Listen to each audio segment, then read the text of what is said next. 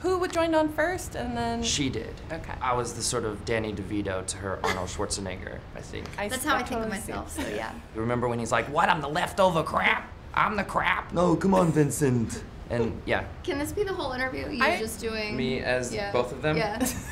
Ask your next question.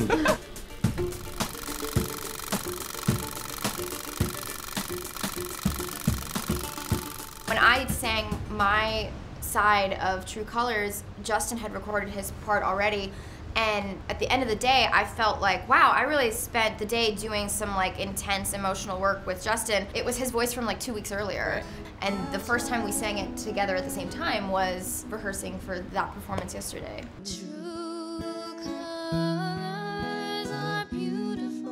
This performance kind of came up out of the blue. It was the brainchild of the one and only Jeffrey Katzenberg. And I believe his pitch was something like, yeah, we'll just go and we'll go on this press tour and then we'll end up in Cannes and you guys will just show up and you'll, Justin, just bring your guitar and then you guys just do the song. And just come on and sing, it'll and be we really were relaxed. like, skirt, hold on.